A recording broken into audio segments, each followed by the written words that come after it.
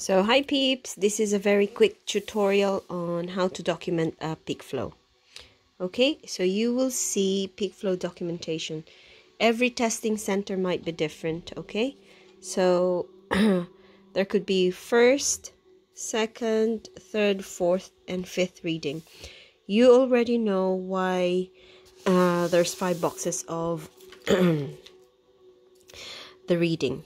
So I am just going to tutor or show you how to document it. All right, guys? So anyway, instructions. So you always have to read what is the instruction of your assessors about your patient. Okay? Make sure that you know the gender of your patient because it will matter in the peak flow chart later on. All right? So remember, this is Roberta Payne. Patient is 55 and the patient is 158 centimeters. All right, so let's start. Okay, guys, so if the assessor tells you your first reading is 430 liters per minute, so you have to write 430 liters per minute. Okay. Second reading, assessor tells you, for example, 480 liters per minute. And then the third and final reading, assessor will tell you, for example, 450 liters per minute. Remember, guys, we're only going to do a fourth and fifth reading if the difference of the two highest reading is more than 40 liters per minute. We only have so the two highest reading is 480 and 450. So the difference is only 30 liters per minute. So our final reading is 480 liters per minute. Okay. Make sure to say or to ask Miss Assessor, what time is this assessment, please? Make sure your handwriting is legible. So assessor tells you it's 1400 hours. Make sure, guys, you sign. And then you put the date of your exam. And then the 1400 hours. Okay? So first reading 430. Second reading 480. Third reading 450. The highest of the three is 480 liters per minute. That's 480 liters per minute. Okay, and I have put the time and signed it. Right.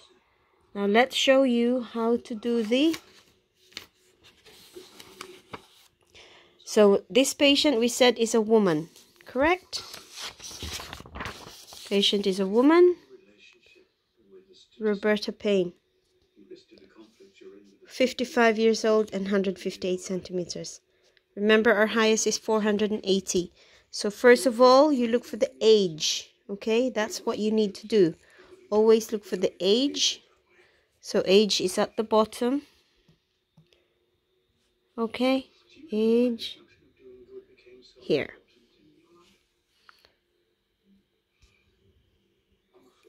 So 55.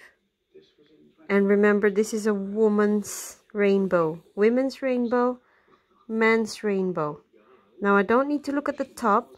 I only need to look at the below rainbow. So my patient's age is 55 and the highest reading is 480. So 480 is there. And it's 50. My patient is 55. So I already know that the patient has got a high result. Okay?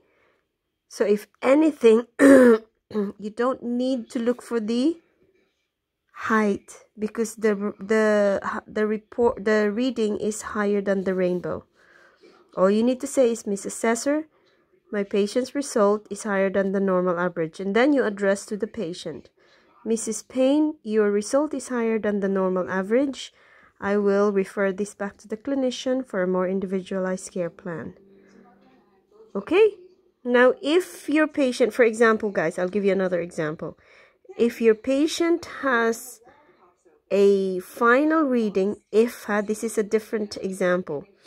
So if your patient has a 410 liters per minute highest result and she is 55. So let's look for 55. Always look for the age first and then the highest reading. Okay?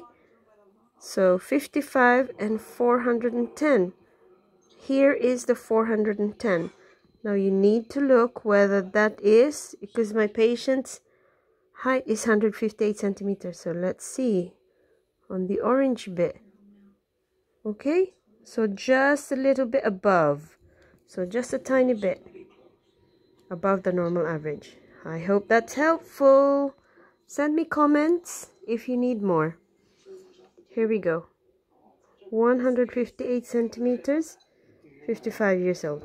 Okay, I hope you like it. I hope this helps. For more information, guys, I do a private lesson for OSCE. So find me on Facebook. I have a team of educators. The name on the Facebook page is OSCE Made Easy. Alright, best wishes to all. Anyone wants to avail, let me know. Find me on Facebook, OSCE Made Easy. Bye-bye for now.